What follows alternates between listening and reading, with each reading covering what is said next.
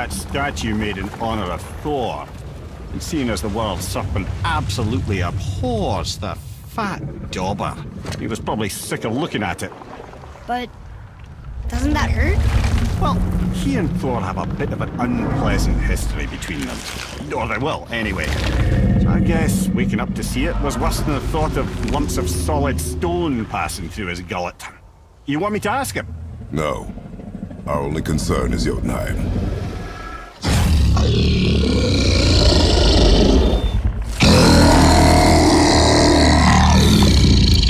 Alright, wish me luck. Ooh, ha, ha, ha. You nur en mi.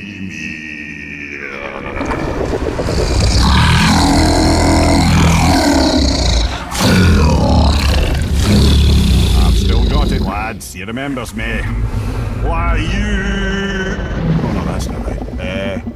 Mokuno untun kun. Ahon eko no tun no vunora.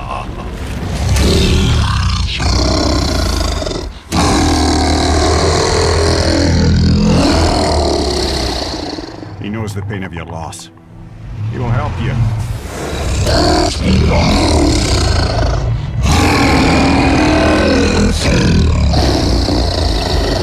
Efniun Fogur.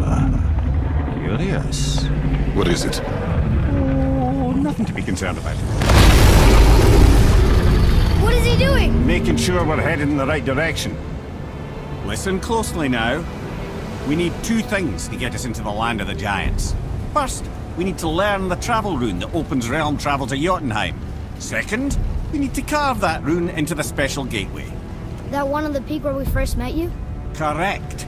Except the giants, in their infinite wisdom, saw to it that no ordinary chisel would do the job. Only the tip of a magical chisel opens that gate. Luckily, I know where it is, and it's not far. He looked kind of mad for a moment there. Now that, he thought I said you were friends of Odin. You'll forgive me. I've never spoken the ancient tongue sober.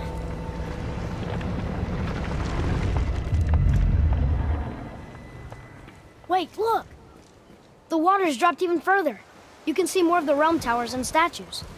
I even see new places to explore along the shore. Where is this chisel? Find me a boat, and we'll go from there.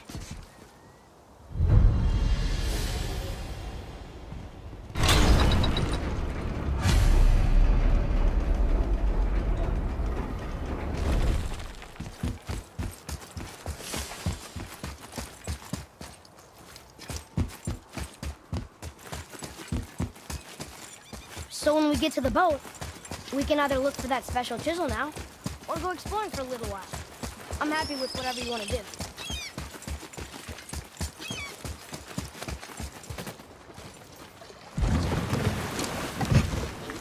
Which way to the chisel? Keep rowing towards the statues of the oarsmen, then thread past between them.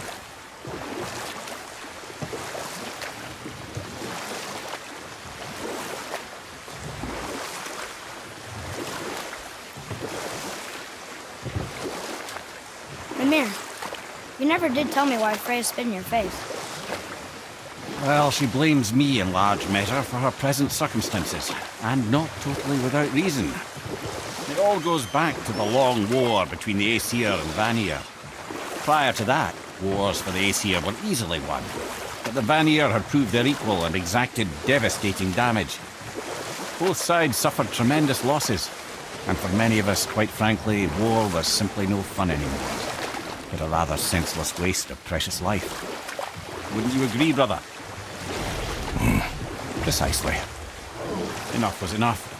And at last, Odin's most brilliant advisor became determined to find a more enlightened path. He set about to broker a peace between the gods.